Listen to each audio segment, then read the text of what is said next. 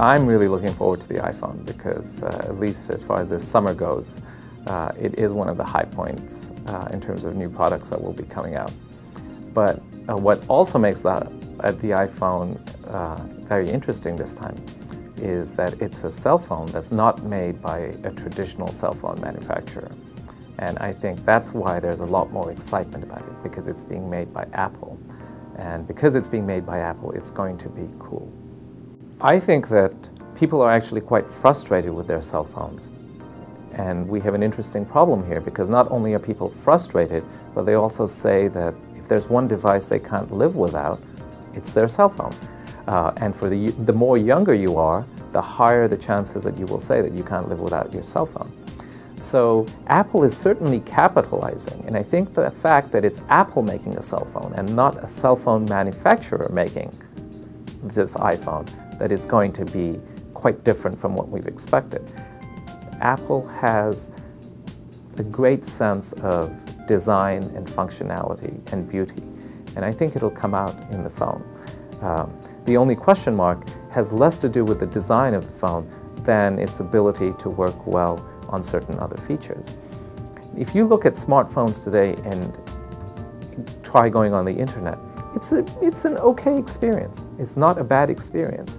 You can get Google Maps. I can get Google Maps on my Trio and get directions very easily. I can access my email, but it's still not a satisfying experience, or as satisfying an experience as it is when I'm, say, on my PC.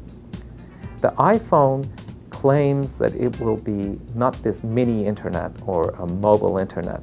Instead, it's going to be a full-blown internet experience that you would expect on your PC. Now, that is very ambitious, okay, especially considering that the iPhone won't even be working on the fastest 3G network that AT&T will have. The goal that Apple has set for itself is that they want to sell 10 million units by the end of 2008. Now, that is a very aggressive goal, but it is achievable if the screen works as they've advertised, and you can get corporate IT departments to accept it, and so that users can access corporate email. I think it's definitely an achievable goal. But we have to be careful. This is not going to replace all cell phones. Maybe 10 years down the road, that's maybe where we may be headed.